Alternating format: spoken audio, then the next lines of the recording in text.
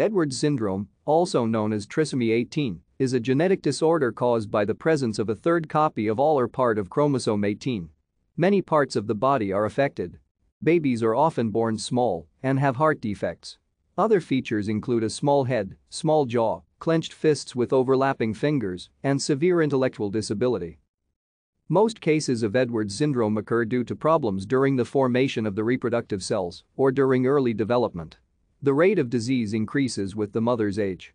Rarely, cases may be inherited from a person's parents. Occasionally, not all cells have the extra chromosome, known as mosaic trisomy, and symptoms in these cases may be less severe.